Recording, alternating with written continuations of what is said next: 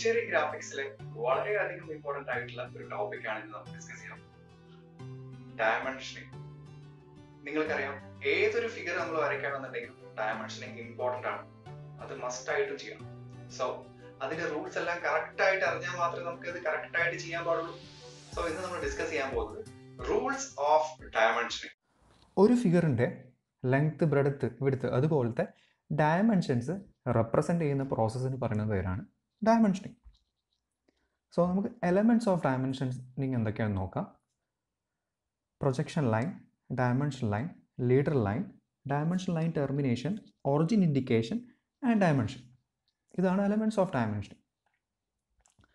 Projection line എന്താണെന്ന് വെച്ചാൽ നമ്മൾ ഏത് ലൈനാണോ ഡയമെൻഷൻ ചെയ്യുന്നത് ആ ലൈനിൻ്റെ എൻഡ് പോയിന്റ് എന്ന് പെർപെൻഡിക്കുലർ ആയിട്ട് വരയ്ക്കുന്ന കണ്ടിന്യൂസ് തിൻ ലൈൻസ് ആണ് പ്രൊജക്ഷൻ ലൈൻ. അതേപോലെ ഡയമെൻഷൻ ലൈൻ എന്താണെന്ന് വെച്ചാൽ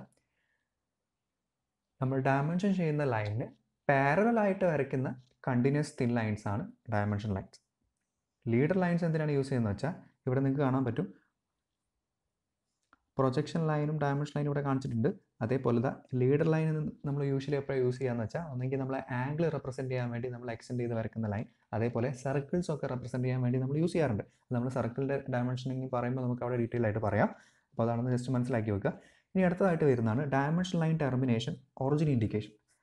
ഡയമെൻഷൻ ലൈൻ ടെർമിനേഷൻ ഇത് അവിടെ ഒരു ആരോ ഹെഡ് കാണിച്ചിട്ടുണ്ട്, ഒറിജിൻ ഇൻഡിക്കേഷൻ ഇവിടെ കാണിച്ചിട്ടുണ്ട്. ഇവിടെ ആരോ ഹെഡ് ആണ് ടെർമിനേഷൻ ആയിട്ട്, അതായത് ഡയമെൻഷൻ ലൈൻ്റെ ടെർമിനേഷൻ ആയിട്ട് കാണിച്ചിട്ടുള്ള ആരോ ഹെഡും അതേപോലെ ഒറിജിൻ ഇൻഡിക്കേഷൻ ആയിട്ട് ഒരു ചെറിയൊരു സർക്കിൾ വരച്ചിട്ടുണ്ട്.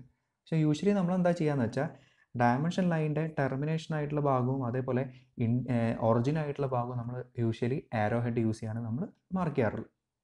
ഇനി അടുത്തായിട്ട് വരുന്ന ഡയമെൻഷൻ, അഥവാ എത്രയാണോ അതിൻ്റെ ലെങ്ത്ത് അല്ലെങ്കിൽ ബ്രെഡ്ത്ത് ആയിട്ട് വരുന്ന ആ വാല്യൂ ആണ് ഡയമെൻഷനോട് ഉദ്ദേശിക്കുന്നത്.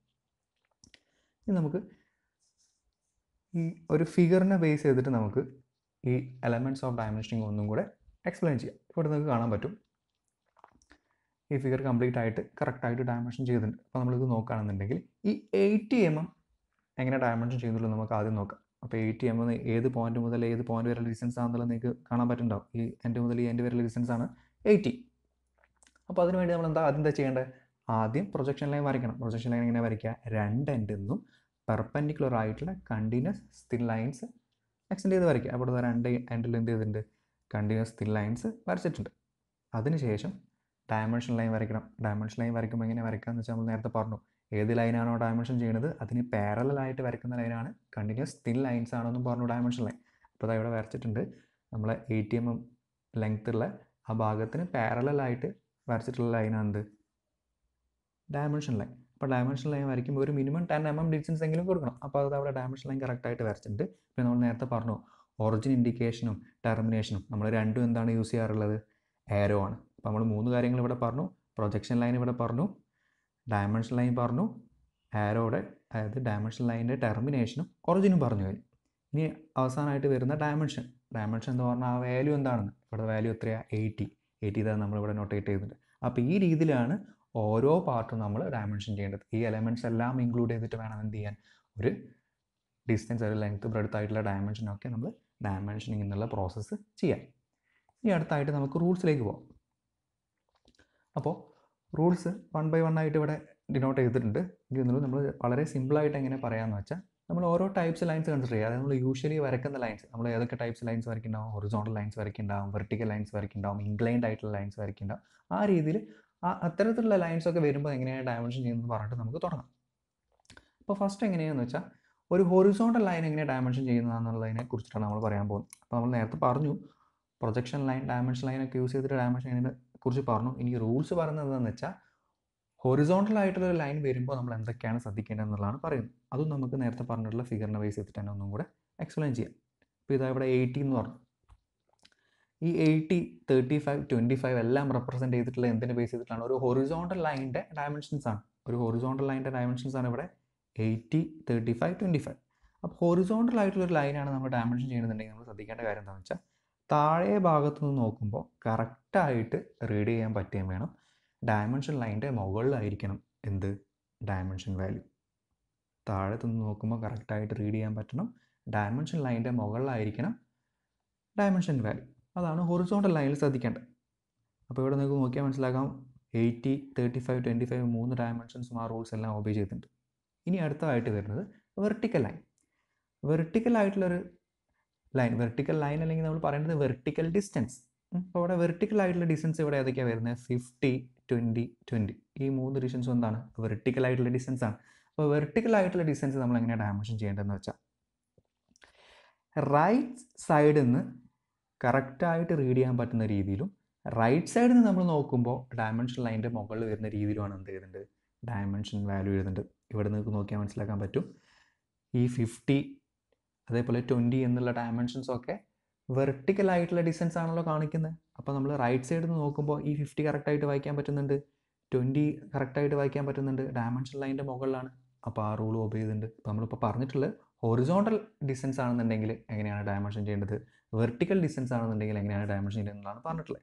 ഇവിടെ പ്രത്യേകം ശ്രദ്ധിക്കേണ്ട കാര്യം എന്താണെന്ന് വെച്ചാൽ, ഫിഗറിൻ്റെ റൈറ്റ് സൈഡിലാണോ ലെഫ്റ്റ് സൈഡിലാണോ എന്നുള്ളതൊന്നും ഒരു ഘടകമല്ല. എന്താണ്, നമ്മളെപ്പോഴും വെർട്ടിക്കൽ ആയിട്ടുള്ള ഡിസ്റ്റൻസ് ആണെന്നുണ്ടെങ്കിൽ റൈറ്റ് സൈഡിൽ നോക്കുമ്പോൾ കറക്റ്റായിട്ട് റീഡ് ചെയ്യാൻ പറ്റുകയും വേണം.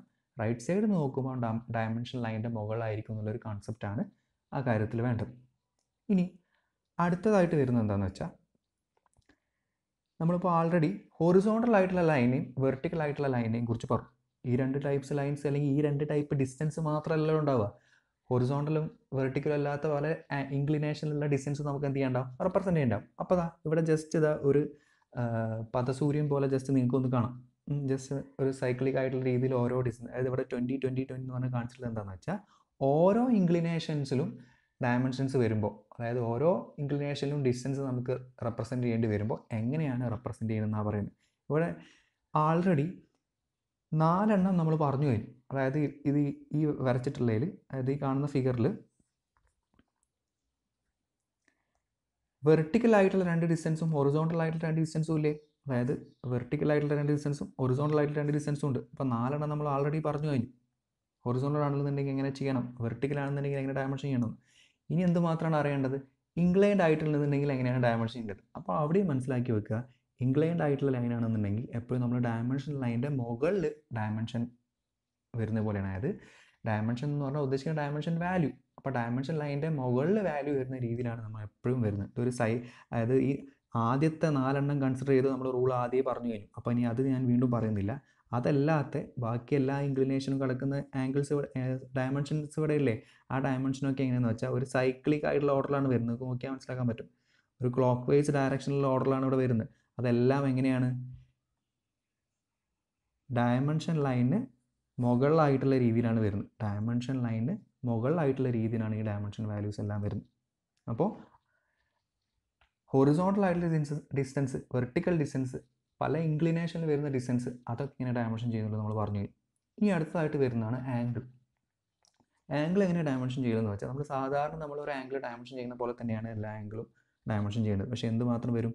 നമ്മൾ ജസ്റ്റ് വരക്കുന്നതിൻ്റെ 2 എൻഡിലും എന്ത് ചെയ്യണം? 2 ആരോസും കൂടെ ആഡ് ചെയ്യണം എന്നുള്ളൊരു വ്യത്യാസം മാത്രമേ ഉള്ളൂ.